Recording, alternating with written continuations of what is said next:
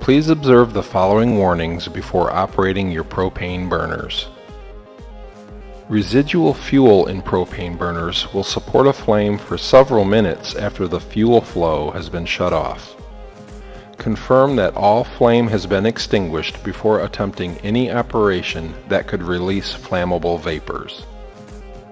Position the unit broadside to wind whenever possible to prevent volatile fumes from drifting toward burners. Flues must be covered by a minimum of 6 inches of material when the burners are in operation. Do not remove material from the tank in any manner when the burners are in operation. Do not drive the unit when burners are operating.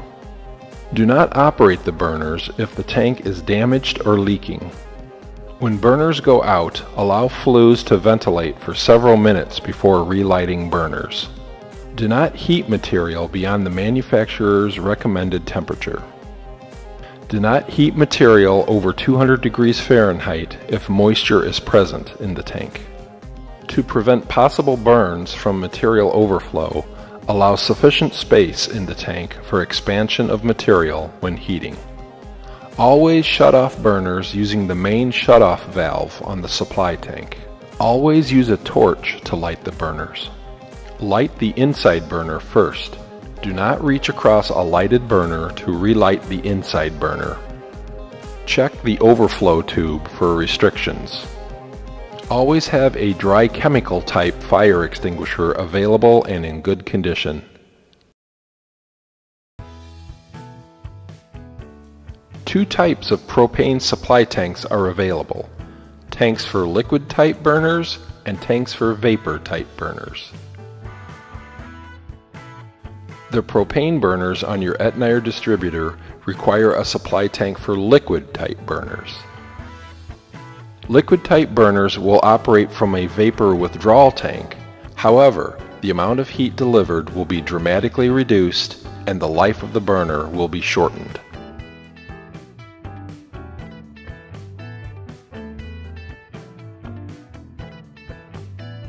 The main shutoff valve and bleeder valves are closed by turning their knobs clockwise.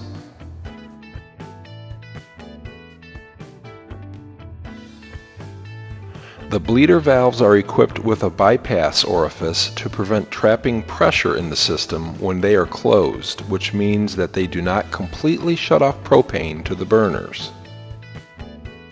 The upper burner can be shut off completely through the upper burner shutoff valve. The upper burner shutoff valve is closed by turning the handle perpendicular to the valve. The safety valve located in the supply line between the tank and the regulator should be kept clean and free from debris so that it can relieve if excessive pressure ever develops in the line. Experimentation with pressure settings will allow you to determine the most efficient setting. A good rule of thumb for setting the pressure regulator is based on the size of the asphalt tank. 1,000 to 1,250 gallons, 15 psi. 1,500 to 1,750 gallons, 20 psi.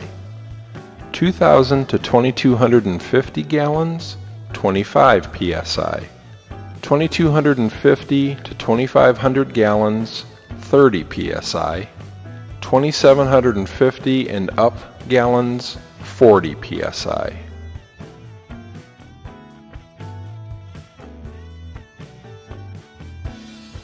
The burners are vaporizing burners, which means that they convert liquid propane to vapor in the coils of the burner. When the burners are operating correctly, the system will frost over from the regulator to the first coil of the burner. If frost does not form, it's an indication that the burners are operating on vapor instead of liquid. This condition must be corrected immediately to prevent damage to the burners. If frost does form, but then the flame diminishes and the frost melts, it's an indication that there is moisture in the tank. Moisture in the tank will freeze in the system. Propane suppliers can add an anti-freeze agent to eliminate moisture.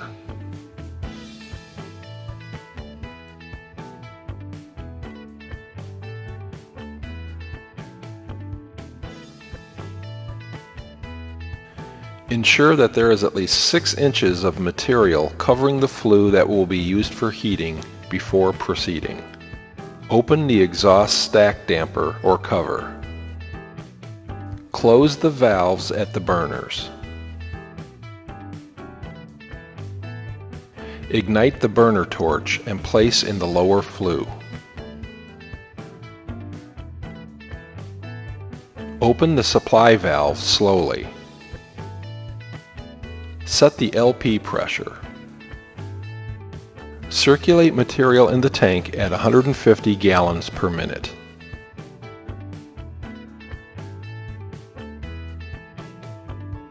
With the lower burner ignited, adjust the lower burner valve to increase the flame.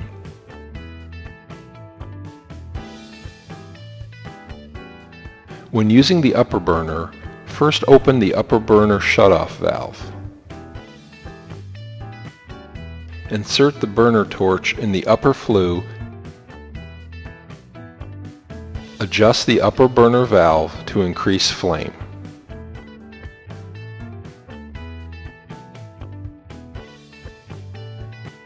When shutting down, close the supply valve before closing the valves at the burners to exhaust all LP. When the burner is off, close the exhaust stack damper or cover to prevent heat loss.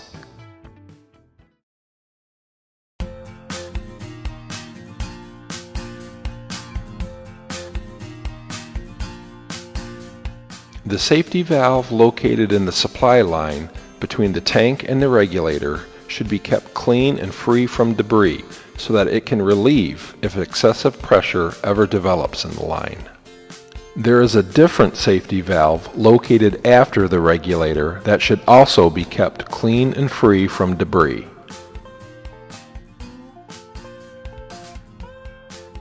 Experimentation with pressure settings will allow you to determine the most efficient setting. A good rule of thumb for setting the pressure regulator is based on the size of the asphalt tank. 1,000 to 1,250 gallons, 15 psi. 1,500 to 1,750 gallons, 20 psi. 2,000 to 2,250 gallons, 25 psi. 2,250 to 2,500 gallons, 30 psi. 2,750 and up gallons, 40 psi. The burners are vaporizing burners, which means that they convert liquid propane to vapor in the coils of the burner. When the burners are operating correctly, the system will frost over from the regulator to the first coil of the burner. If frost does not form, it's an indication that the burners are operating on vapor instead of liquid. This condition must be corrected immediately to prevent damage to the burners. If frost does form, but then the flame diminishes and the frost melts, it's an indication that there is moisture in the tank. Moisture in the tank will freeze in the system. Propane suppliers can add an anti-freeze agent to eliminate moisture. Please note, if the power switch or emergency stop switch is turned off during burner operation, the burners will turn off and will not turn back on without cycling the burner switches. If the distributor is driven faster than 300 feet per minute, or if hand spray, unload, transfer, flush, or auxiliary is selected during burner operation, the burners will turn off and will not turn back on without cycling the burner switches. Without the optional thermostatic controls installed, 999 will be displayed in place of the actual temperature, and the burners will only be allowed to operate for 15 minutes without further operator input. The burners will automatically shut down if the built-in timer is allowed to expire. The timer can be reset by the operator at any time through the timer reset switch. During the last 5 minutes of the timer interval, the message "Burner timer ending" will be displayed on the screen. The burners will not turn back on without cycling the burner switches.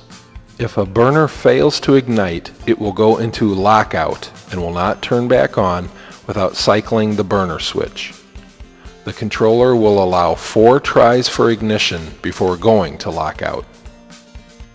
Each try for ignition will be 3 seconds on for the electrode and the low flow solenoid valve, followed by being off for 6 seconds. Once a flame is sensed, the tries for ignition will be reset.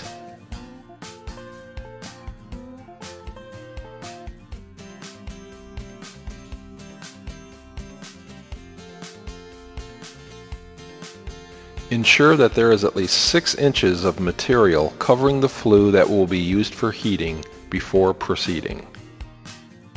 Open the exhaust stack damper or cover.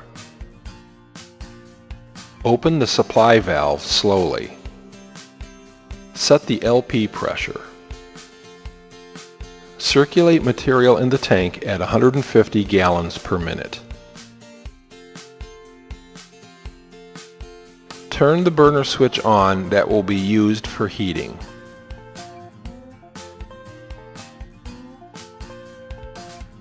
When shutting down, close the supply valve and turn the burner switch to off to exhaust all LP.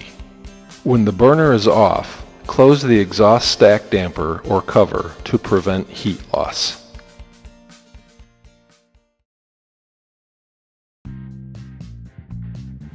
The order of LEDs for the controller LED fault are as follows. The green power LED, on when power is applied to the control. The green high valve LED, on when the high valve output is on. The green spark LED, on when spark output is pulsing. The red flame LED, on when command applied, no faults and flame detected. The green low valve LED, on when low valve output is on. The fault flash patterns of the red LED are as follows. 1 flash, high valve output shorted to 12 volts. 2 flashes, high valve output over current or shorted to ground. 3 flashes, low valve output shorted to 12 volts. 4 flashes, low valve output over current or shorted to ground.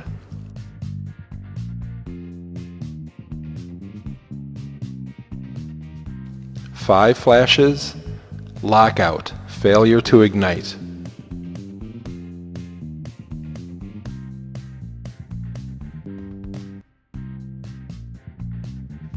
6 flashes, flame fault, flame present at startup.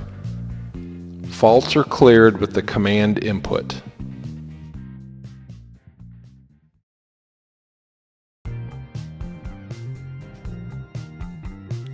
After setting the target temperature in the display, the burners can be operated. The target temperature is reset to 95 degrees Fahrenheit when the system power is turned on and can be changed in 5-degree increments.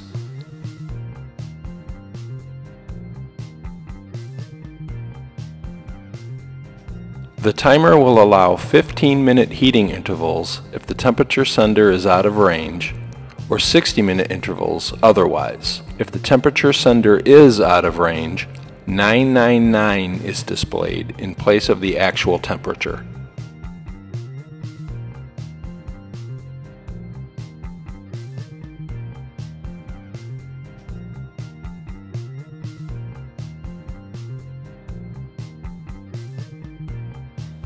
The timer can be reset by the operator at any time through the timer reset switch. During the last 5 minutes of the timer interval, the message "Burner timer ending" will be displayed on the screen. The burners will also turn off if the temperature sender goes out of range during burner operation. In all conditions, the burners will not turn back on without cycling the burner switches.